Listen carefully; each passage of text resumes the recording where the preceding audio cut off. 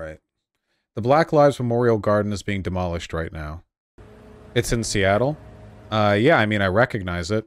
About 24 cops showed up earlier this morning to clear out the garden. Parks Department contractors erected a fence perimeter around the whole area, presumably to protect city workers. Activists say they did not have the numbers to sufficiently resist. Do I care about this?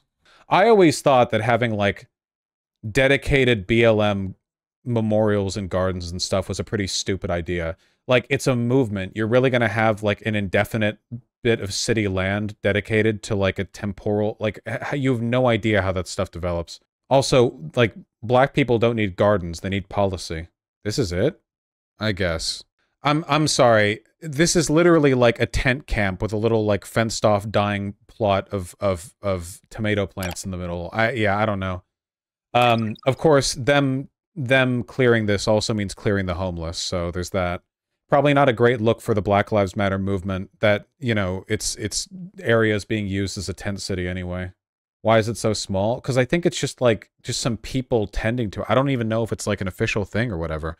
It might be... It's possible it's being done without, like, the city's permission, even? I don't know. Let's see. Where is this? Seattle. Seattle's plan to remove Cal Anderson Park's BLM garden draws pushback. It was planted in Cal Anderson Park as part of 2020's BLM protests, but the group that stewards the garden, Black Star Farmers, is rallying community members to save it.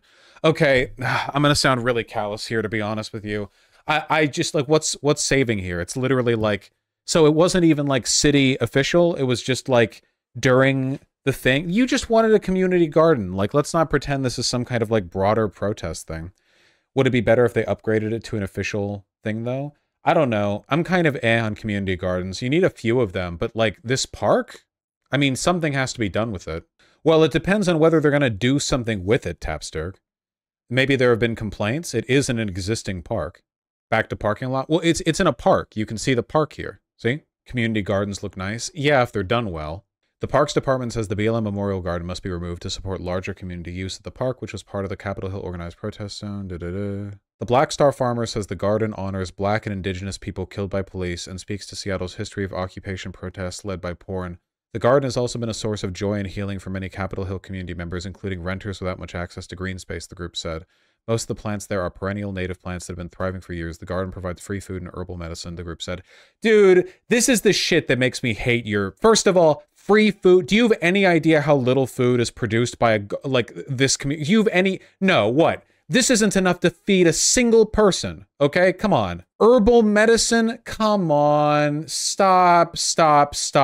There is no disease a person is getting that it would be easier to spend months tending to a plot of land to get some, like, hippie herb shit to rub on your skin, as opposed to the $2 you could get the medicine for at the drugstore, okay? Stop pretending. Just say you want a community garden. The only legitimate, like, point here is a source of joy and healing, provides access to green space. That's valid. Don't pollute your advocacy with this hippie bullshit. Dog, this is a shit take. It's not enough for everyone, so it's worthless. Are you kidding? Are you really going to pretend that the fact that you aren't producing enough food for a single person isn't a good argument against a community garden being advocated for on the basis that it provides food? Don't use it as your argument, okay? Nobody gets their food from community gardens, all right? No, you couldn't, Mistress Lynn. For an entire year, constantly, year-round? This doesn't provide enough food for anyone. This is, like, maybe once or twice a month. Homeless people do, lol. No, they don't! Homeless people do not get their food from community gardens. No, it's not. That's not true. That is not where their food comes from. I get food from community gardens. What the f*** are you talking about, Vosh? Oh my god, I'm not going to argue against your lived experience. There's plenty of math out there on how much food is actually produced by these. You getting, like, a carrot from them once a month does not mean that this is some kind of active food space. This is one of the things that infuriates me about, like, it's like the anarchist tradition of impracticality. Like, there's some necessary mandate of worthlessness you have to fulfill in order to be one. Where it's like, yeah, in the future, everyone will have, like, plots of, like, gardens on their roofs and in their backyard or whatever. Why? Why should we subject ourselves to inefficiently produced food? You're producing nothing. Your little fucking tomato garden is producing nothing. Your tiny tomatoes can't sustain anyone. Why? Why should all that land that could be used for housing This feels slightly anprim. People devolve into anprims, like the nanosecond stuff like this comes up. Just say you like having a community garden because it's a good community space. That's fine. Don't pretend that it's like a sustenance thing or whatever. Land costs money. This is a city with a housing crisis, okay? Don't pretend you like, I like the connection to nature aspect. That's fine. Yeah, that's fine. That's valid. You're boxing with ghosts. 5 messages above you is somebody saying that community gardens provide a supplement for people who need free food, which is a very different claim to people get their food from here. Like, you could say anything is a supplement for free food. Like, anything that provides 1 ounce of food is a supplement for people who need free food. Like, that's not really an argument for the space. Community gardens take up way less space than zoning, to be fair. Everything is zoned. What do you mean? This is zoned as a park. I just hate the LARPy justifications. Just say it's for community beautification or something. It's here to honor Black and Indigenous people killed by police. Yeah. The Parks Department's actions hide behind a facade of placating those who want the space back for movie nights and other events, Black Star Farmers said in an email Tuesday, urging supporters to sign a petition against the removal. We don't understand why the garden is impeding these activities from continuing in the space, as events have been held beautifully in the space for the last 3 years, many different organizations. Shulkin said a post-CHOP community engagement effort by the Parks Department suggested there was a community desire for the garden to be relocated within Cal Anderson. The department... Well, that's good, Tempest. The department has been in regular communication with Black Star Farmers since 2020, offering alternative sites in Cal Anderson and other parks. Is that true? The department's offers to relocate the garden have not been accepted, so it contacted Black Star Farmers last week to give notice the garden would be removed. Wait, they offered to move it? What about... I want to hear more about that. There's 2 weeks to the plans to be connected. The department wants to reseed the area for turf restoration. That means green grass. In accordance with seasonal timeliness, please know the Parks Department respects the intense symbolic meaning. Should Black Star Farmers be interested in creating a garden within the Seattle Park system, we are supportive and willing to help them find an appropriate location. Well, I want to know what the locations are, because it could be the Parks Department is lying. Black Star Farmers described the department's previous communications as, quote, one-sided negotiations and inadequate attempts at mediation. The department initially offered to move the garden to the outskirts of Cal Anderson. Okay. Wait. Isn't that the same park system? Yeah, the Cal Anderson Park. It's the same park system. Wouldn't being moved to a different place in the same park still be... okay? They were too busy harvesting herbal medicine to file the form to move it, yeah. It's a different park, though? It's the same Cal Anderson Park, right? Yeah, originally planted Cal Anderson Park, moved to the outskirts of Cal Anderson Park. Same park. Later to an area behind Rainier Community Center in South Seattle, but, quote, there has never been an option to stay in the current spot, the group said. Oh my God. Black Star Farmers described the department's previous communications as one-sided negotiations and inadequate attempts at mediation. How is it inadequate? Well, they never provided an option to stay in the exact same spot. Then what negotiation is that? Then you never offered to move. Well, you... Ooh... Oh my God, this is why I can tell. It's literally, this Black Star Farmers is probably like 3 people who wanted to, like, I don't know, sell overpriced mason jars with cookie making ingredients in them for $13 a pop to white people who came to Cal Anderson Park during the CHOP movement. And this is like the legacy of their entrepreneurial spirit. Okay. In a newsletter, Black Star Farmers said removing the garden would be, quote, consistent with violent state projects like imperialism, colonization, and gentrification. Know when you're being lied to, chat. Oh my God. Jesus. It's the whole, of course, because this was from CHOP. This was the this was from the Capitol Hill Autonomous Zone. This is there. That's there. This is that. So, of course, it's like this. These people made this little garden at the height of the LARP. The LARPiest zone in the world back in 2020. On Tuesday, the group shared remarks from a number of unnamed community members who use and support the garden. The garden is my child's favorite place to go in Cal Anderson Park, one person said, according to Black Star Farmers. Another called the garden one of the few spaces in Capitol Hill that genuinely cultivates community.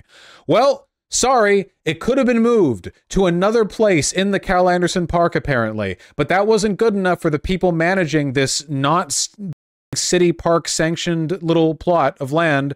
You know, it could have been moved there, I guess.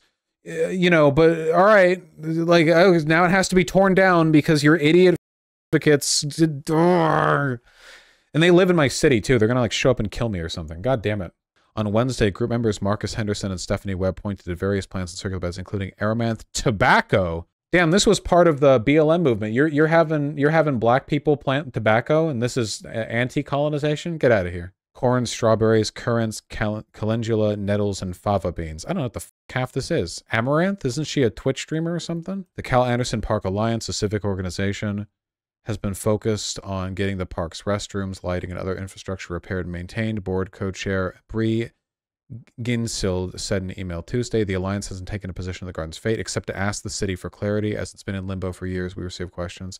That's fair. Asking for clarity is always a good thing, I guess. I want to know more about the negotiations and the other plot of land. Yeah, I would too. It seems like Black Star Farmers hasn't been very like public or forward-facing with the options. If they were really community-oriented, shouldn't they have been more transparent and like publicly stating, hey, these are our options, what do we want to do about it or something? Guys, I have a very low tolerance for this specific kind of activist. They do nothing, they change nothing, they get incredibly self-important about the tiny, minuscule effect they have in their local community, and then they defend it. They'll say anything. They'll say any old shit.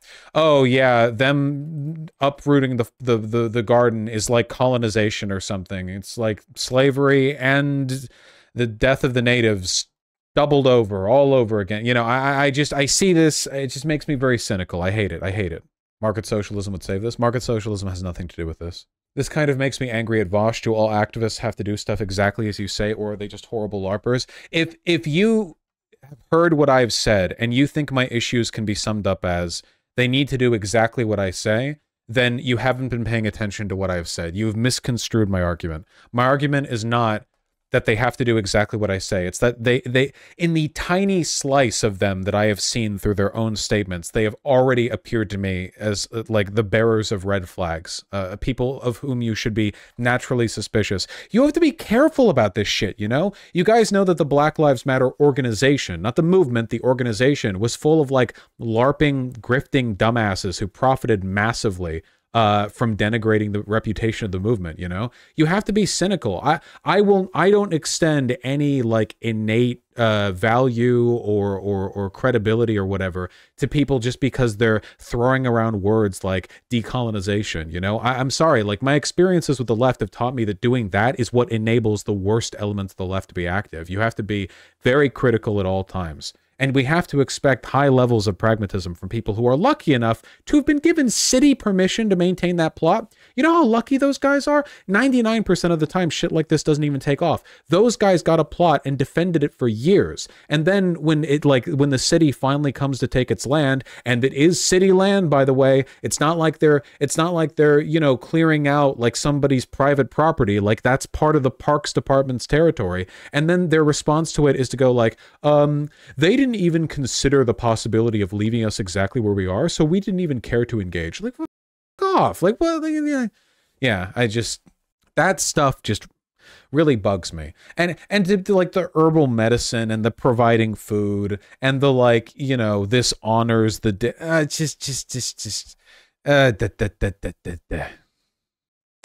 This is their website, and they did a lot of good work there on the website. Dude, oh man, shit like this gives me so many red flags. Vosh's PragerU segment there. Yeah, there you go. It might just also be how fucking gardens work. Yeah, the radical reclamation of land and food sovereignty. Like, stuff like this should be setting off a ton of red flags in your head. Like, this is nothing language. This is like collegiate, like, progressive duck speak, designed to like soften the brains of left-leaning people who read it. You know, I don't if you want to see groups that actually are helping the poor and the needy in your community, go volunteer at a food kitchen. It's not glamorous, but those motherfuckers do way more work for the people who need it than anything like this. The difference being that volunteering at a food kitchen doesn't make you feel like you're some kind of anarchist, like, warrior fighting for blah, blah, blah, blah, blah, you know? You mean soup kitchen? Yeah, what did I say? Soup kitchen. What did I say? Food kitchen? Oh yeah, soup kitchen. Or like food pantry. Yeah, like working at a food pantry. Food bank. Yeah, food bank. Food bank, food pantry, soup kitchen, that kind of stuff, you know? Yeah, if you want to be part of a structure that actually feeds homeless people for free, then you can go there. Are there non-food pantries? Does a pantry have to have food? I guess maybe? No, you can have non-food contents of pantries. I think. I'm sorry, I should dial it back a little bit. Yes, I'm sure these are fine people. I'm sure they're nice people. I'm just very critical of this kind of behavior. It's very possible for people to be like this and to be like very good people, and they just, in my opinion, maybe are handling activism the wrong way, in my opinion. Your main issue with this is that it's cringe? No. I actually think that stuff like this is a detriment to real organizing. I think that if you look back through time, organizing efforts in America or elsewhere for basically every cause have always, if they're successful, avoided language like this. The civil rights movement's an obvious example, but even the Black Panther Party was a lot more direct, you know?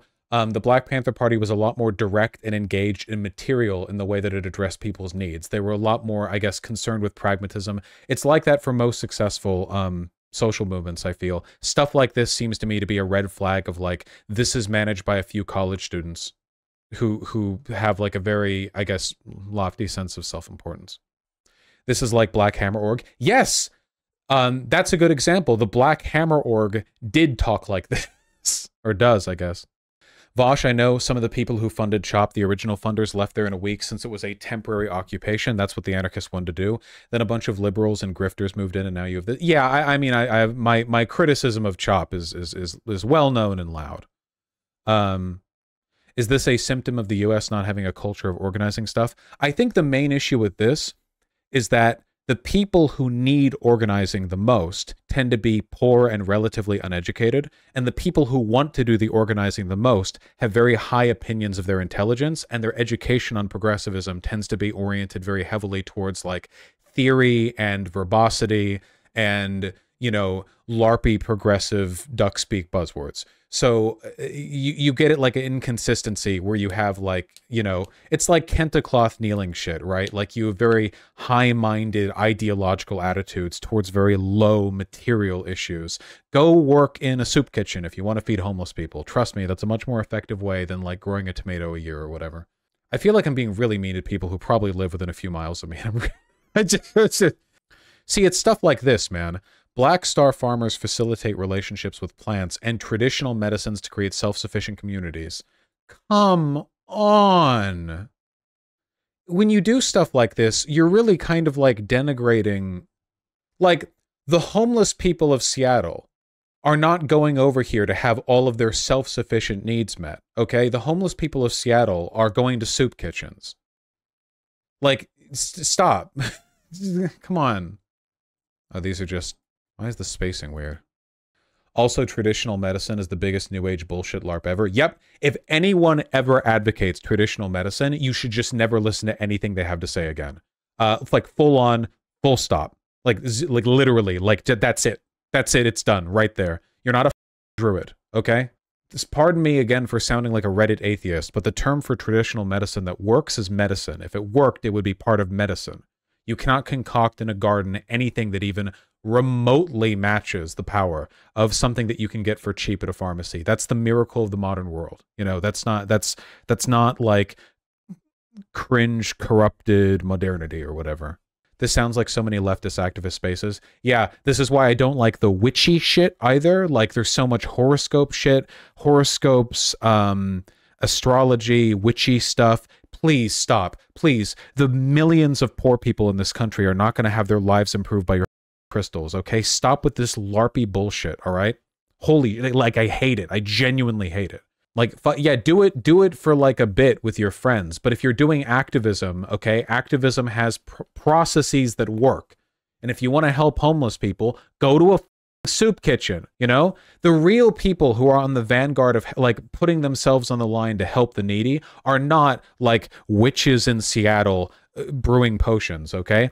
It's those poor activists in like Dallas, Texas, who are feeding homeless people and getting arrested because they passed a law that makes it illegal to feed homeless people. Like if you want, or is that not Dallas? Is that homeless? Houston. I'm thinking of Houston. Sorry. Houston, Texas, feeding homeless illegal. Charitable food service is only allowed on private property. If it's on public property, it has to be done on one specific street in the entirety of the massive city of Houston.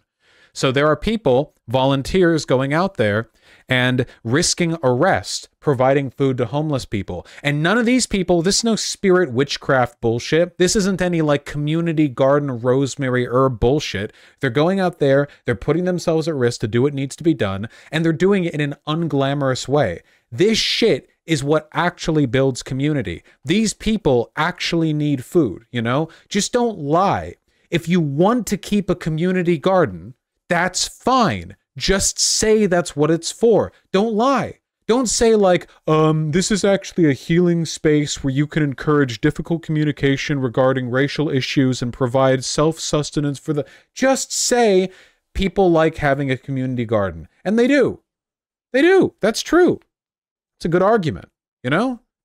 You guys understand my frustration now, don't you? Stuff like this exists to pull real activists away from like effective work. Again, there's nothing wrong with any of this in a vacuum. This is a community garden. That's great. That's great. Doing a community garden. That's great. I think community gardens are nice. I visited some that are near me a few times, you know, yeah, that's fine. Just no bullshit, people. And don't get the whole thing torn down because you were too proud to allow the city to move it to the outskirts of Cal Anderson Park. You could have kept it. You just had to have it moved. Just say, yes, I would like to have it in this corner. Have like, they could have cemented a legacy for the community garden by having it moved by the city rather than having it in limbo for it being torn down by the city. They could have like officially placed it there. They could have had the city designate the boundaries of the community garden and have it be an actual sanctioned legacy of Cal Anderson Park. But instead, they were stupid and prideful and they refused to negotiate. And now the whole thing is going to get torn down. This has been in limbo for 3 years now. It was meant to be torn down 3 years ago. They could have had something permanent. And they tossed it away because it was slavery and colonization and 50 holocausts to ask them to move to another part of the same park. On the state's dime, too. The city, I should say. The city was offering to take care of it. Like they were going to move it, not the people. They wouldn't have had to... Agreed, Killjoy. I'm sorry, this shit really bothers me, man. It really bugs me. I just want people to do activism in an effective way. This seems nice. Rainier Valley Water Resiliency Course.